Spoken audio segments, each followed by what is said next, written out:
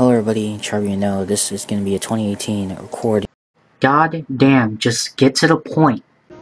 Alright, so I deleted the old OBS and restarted the interface and user settings, so everything is starting off fresh. I pushed no on the wizard thing because you don't really need it, and sometimes it will break OBS like last time I did this before, which is why I recommend not to do it. And we're just going to pretty much have OBS open, and we're just going to go straight onto reopening League. Don't have your League client open during the time you do it, because sometimes it will not render or register the fact that League is open on window capture, and you'll see here in a minute that it will be open.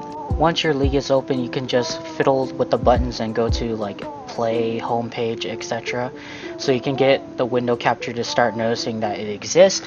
Go on and create on the plus sign window capture, and it should open. Right click on it, go to transform and put fit screen, so it can be automatically set up there. And that would be pretty much it to set up the client window for League of Legends. So another tip is, into the settings you can either close the client during the game, so you don't have it like played during your game for your game capture. And to get our game capture, we need to go to training, into practice tool, pick whatever you want, doesn't matter at this point.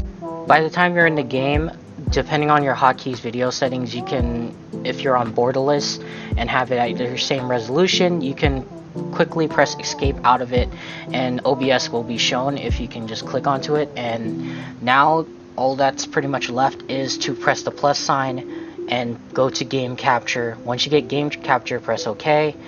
Go to select a specific window, and then you go look for League client TM, and that would pretty much render supposedly at during times of the game. Sometimes it'll go black, but it'll take time to register if the game's on or off. It does that a lot sometimes with this new patch and the patches before that. And yeah, pretty much as you can see, it's still moving. The character is now rendering into the game. And now it's just all that's left is you exit game. You have your whole thing set up, but what you don't have set up is the recording path or the format of the video. So to do that, you need to go into settings.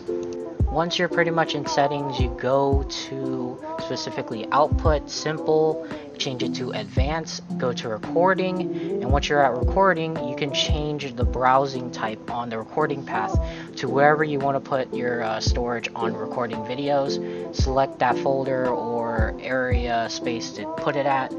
And now the recording format is usually, I recommend, is Mp4, because most editing softwares use Mp4. Sometimes FLV does not work, or MKV half the time. And the last things I'm doing is just pretty much like other computer stuff and setups to advance the high quality of a video. And then once you're done with that, you just quickly just press apply.